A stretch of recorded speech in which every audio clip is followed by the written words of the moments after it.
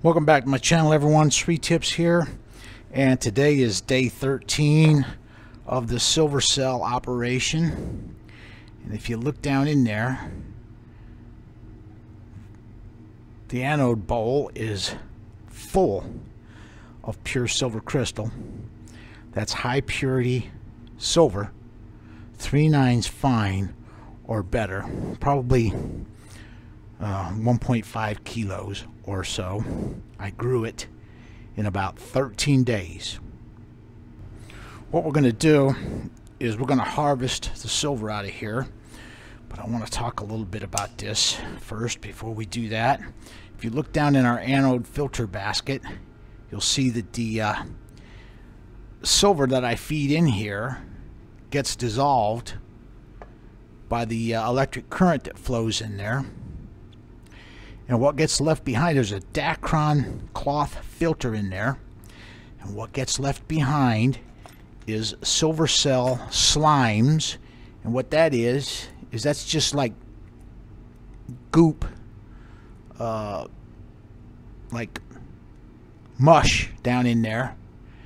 The impurities in this silver, as the current flow travels through the cell, the current flow dissolves this silver, and then the impurities get left down in the bottom of this anode filter, and I can save those. That's going to be platinum group metals, maybe a little bit of gold, some other junk in there, but I can save that anode filter and those slimes and do a recovery on those slimes to get the gold and the platinum group metals out of there. I've still got the cell running right now, and we'll continue to let this run. And while we're getting set up to harvest the pure silver out of the cell, if you look up here, you'll notice that I've got a fuse installed. I do that on the last several days of the silver cell operation. This is an inline automotive type 3-amp fuse, and that's there in case the pure silver crystal down inside the silver cell, you can see it grows, and it grows towards the anode basket down there. And if that crystal makes contact with the anode basket, it'll short it out and burn a hole in that filter bag, and then all the impurities will be released down into the silver cell and ruin the batch of silver. Here you can see the amps have dropped off. When I first started the cell, it was up over 1.5 amps of current flow through the cell. And what happens is, as those slimes built up in the anode filter, anode basket there, it interferes with the current flow through the cell, and it causes the current flow to drop off. Here's a little information about how this cell works. This is impure silver that comes from my gold refining. I recover the silver from my gold refining, melt it into these granules, and then I use this as a feedstock in my silver cell anode basket. I have an electrode bar, which is a bar of pure silver with a copper wire cast into it, and I connect that to the power supply and set that on top of the impure silver that's in that filter basket. The current flow dissolves the silver, and then the silver ions travel through the anode filter itself, and the copper does too. The copper gets dissolved as well, and that's why the solution turns blue in here. But you can see the anode basket is in contact with the silver nitrate electrolyte, and the silver ions and the copper, they travel down into the electrolyte there. The electrolyte is conductive, so it completes a circuit between the electrode bar, which is positively charged, and the cathode, which is the stainless steel bowl. And the silver travels through the electrolyte and then plates out in there as absolutely pure elemental silver metal. Now what happens is, as the cell operates, I had 600 grams of pure silver dissolved in nitric acid in 3.5 liters of liquid. That's what the electrolyte is. There were 600 grams in there when I started.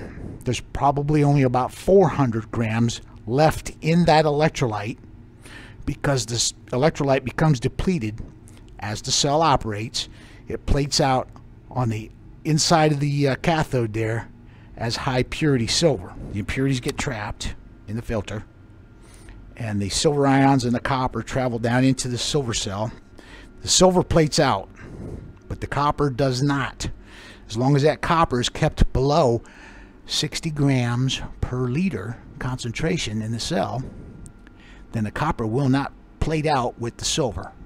But if it gets high enough, it will start to plate out with that silver. And then you can see I've got a connection here for the cathode, and that wire goes all the way up and connects to the negative side of the power supply. I'm going to use the electrolyte in that silver cell a second time, but as I stated earlier, some of the silver has been depleted out of that electrolyte. So what I need to do is prepare some additional electrolyte. I'm going to use about 200 grams of pure silver. See that number down there?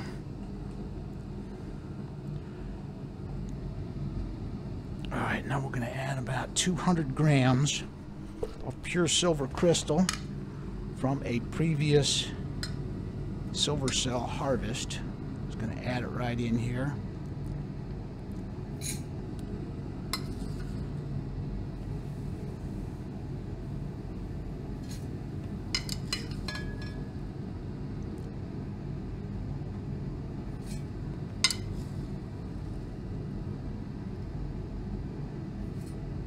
Alright, that's about 230 grams of pure silver.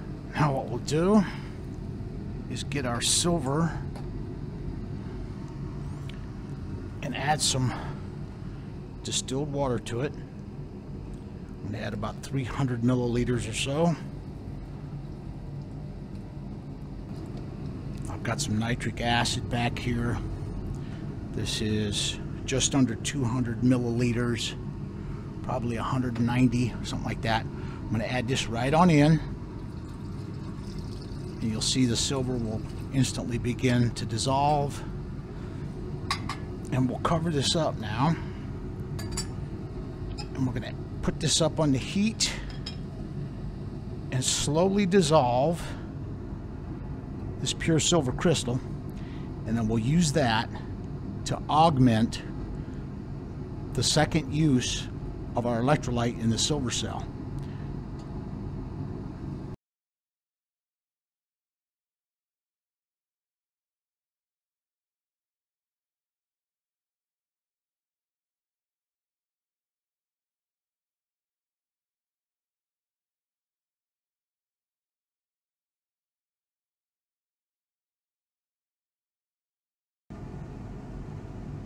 I can tell when all the available free nitric has been consumed by this reaction, because there's a little bit of silver left in the beaker.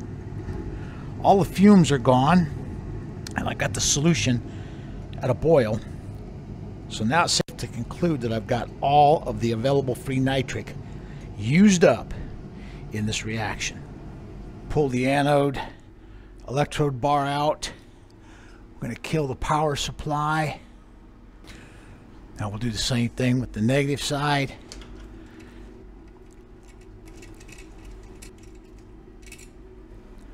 Now we'll take the anode basket and get it out of the way. Just lift it right on up and put it in this container. And then I just set it aside for now. Let's cover this up so nothing falls down in there. And I've got a wrench here. We'll drop the cathode connection. Cathode connection, just a hose clamp with a copper strap that's got our toggle bolt in it. Now let's pull this cover off and reveal the pure silver crystal down in our silver cell. Look at that.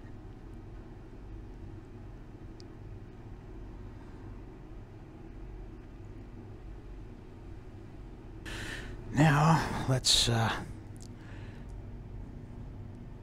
pour off the electrolyte. As I stated earlier, we're going to be using this electrolyte a second time. So what I want to do, let's see if I can get that on the camera, just pour it into this 5-liter beaker. And I'm going to save it because I'm going to use it for the second run of the silver cell.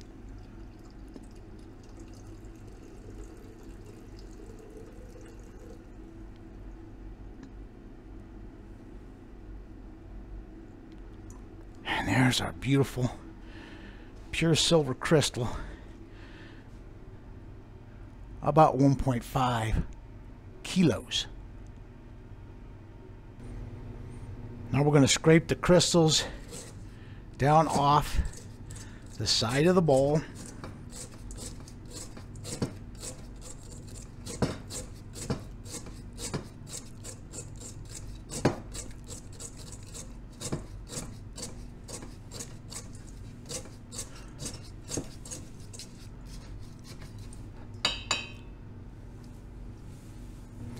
Now we're going to transfer the pure silver into this beaker.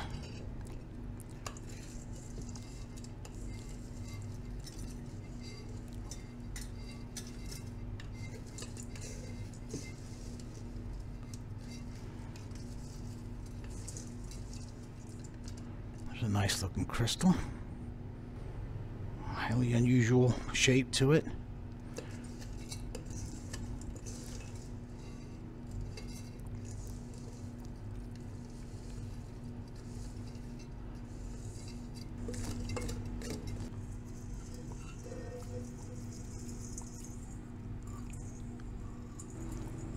Now what we'll do is start rinsing the electrolyte off of the silver.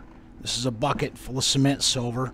It's got some copper in it, and we'll pour off the rinses that we're about to do using distilled water.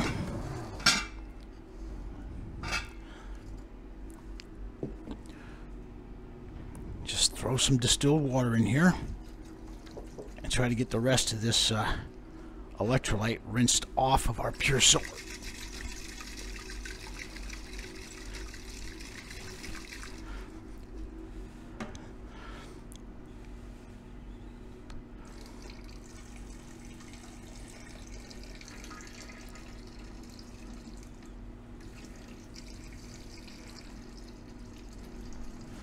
I've rinsed it about 4 times with cold distilled water. I've got some boiling distilled water here now, and we'll use this to do a few more rinses.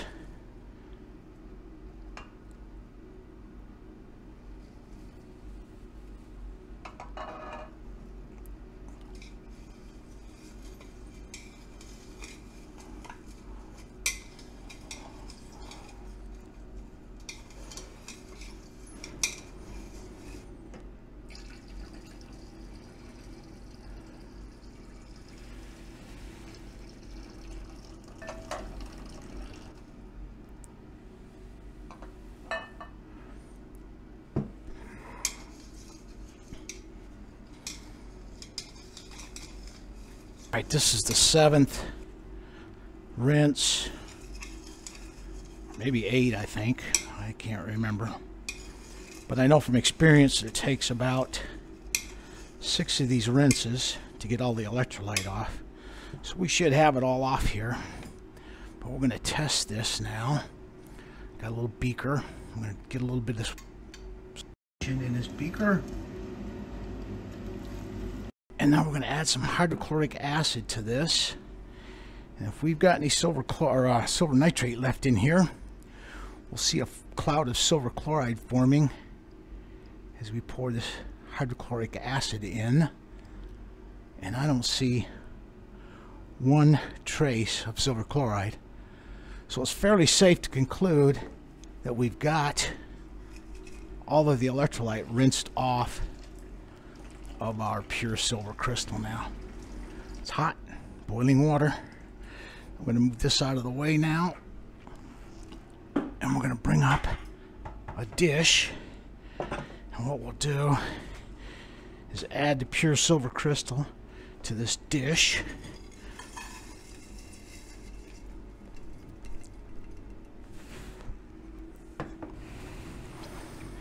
Now we'll take this over and set them on some low heat and dry this off.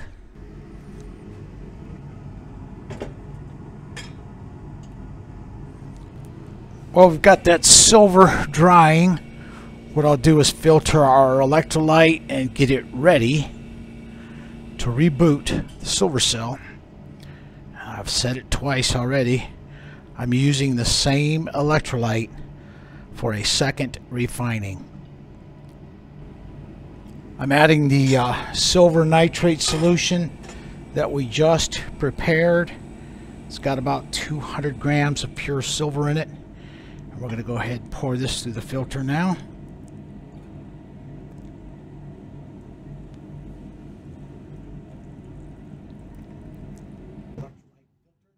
I've got all the electrolyte pulled through the filter now. What we'll do is take it over here to a fresh stainless steel bowl. We're going to add the electrolyte to this stainless bowl. The stainless bowl is the cathode for the silver cell.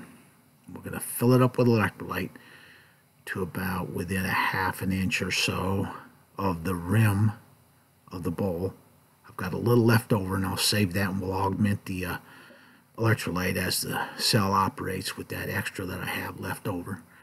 Now we're going to charge up a fresh anode basket. That's a Dacron vacuum cleaner filter bag that I use as a filter. I'm going to install this now on top of the cell. It's submerged down in the electrolyte, and we'll install our anode electrode bar. Now we've got everything assembled, all fresh stuff put back together. I'm going to energize the cell, and you see we got up over 2 amps of current flow. The cell has been in operation for about 30 minutes now. And if you look down in here, you can see after 30 minutes that we're starting to form pure silver crystal in there already. See those crystals growing on the inside of that stainless steel cathode bowl? That's after about a half an hour. I think our pure silver crystals dried off now. I've got a cold stainless steel spoon, and I just kind of run it around in here. If there's still steam coming off here, it will condense on this spoon, and I don't see any of that, so it's a safe bet that we've got all of the moisture driven off out of our pure silver crystal now. Alright, let's get some weight on our harvest here. That's on grams. That's 2,200 grams. I'm going to zero this out. Okay, let's go ahead and add our silver from this harvest. See what kind of yield we're going to get here.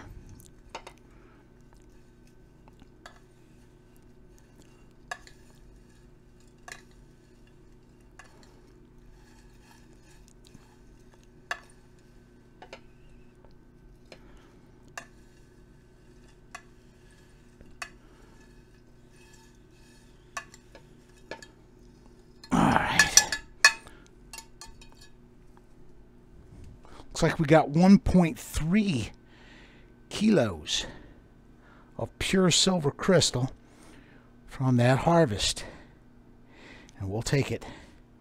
Okay, this will conclude the video. I'd like to thank everyone for watching.